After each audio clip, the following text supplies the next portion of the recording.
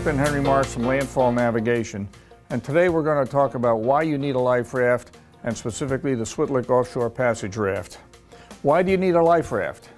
Simple answer is you're going in harm's way. Your tender or your rowboat is not an acceptable life raft. There are numerous documented instances where people have died trying to use an inflatable boat as a life raft. They just are not meant for the same purpose. Should I buy or rent a life raft? Well, life rafts today are not that horrendously expensive thing that we all heard about. They're relatively affordable, and unless you're going to make a one-time trip, you should buy your own raft, see that it's serviced at the appropriate times, and know your raft and know what's in it. The one problem you have with a rental raft is that if you do rent a raft where you are leaving with the boat, you now have to get it back to the rental agency, and this is something you can't take down to UPS and ship. It's hazardous material and it has to be shipped very, very expensively. Now, choosing a life raft. What do you need in a life raft? Well, the first thing you need to do is consider your route. Is it inshore, is it near shore, or is it offshore?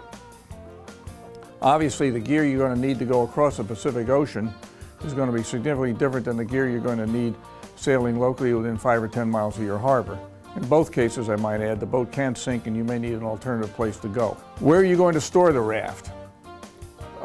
There are two ways life rafts come. They come in valises, which is like the one we have here from Switlik, or they come in canisters, which are those white plastic boxes you see on a lot of boats.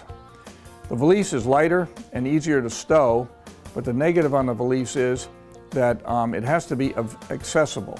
U.S. Sailing prescribes that if you use a valise life raft, you need to be able to get it from where it's stored to the rail in 15 seconds. I prefer a canister mounted in a aluminum or stainless steel cradle on deck somewhere after the mast on a sailboat or in the after part of a powerboat where you'll be able to get to it and get it over the side easily. Hi, my name is Brian Kender. I am a sales manager at Switlik, where we have been making professional grade life rafts for over 50 years. And today I want to talk to you about a couple of versions of our life rafts that we have. Our first version of life raft that we have is our CPR, the Coastal Passage Raft. The second is the OPR, the Offshore Passenger Raft, which we have here today that we're going to be inflating.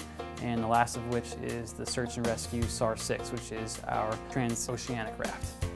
The first raft I want to talk to you about today is the CPR, which is the Coastal Passage Raft.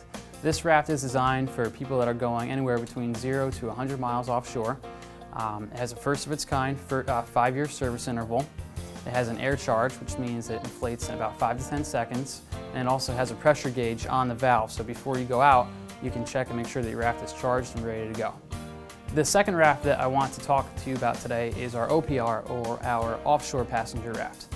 This raft is very similar to the CPR, but is a dual tube raft that we have. This raft is recommended if you're going anywhere from 80 plus miles out. Similar to the CPR, it has a 5-year service interval. It has an air charge with a pressure gauge on it, as well as a convertible canopy. And the last raft that we are going to be talking to you about today is our SAR-6, Search and Rescue 6. This is one of the best life rafts that you can buy. It's used by professionals all over the world, and if you're going to be crossing an ocean, this is a raft that you're going to want to buy.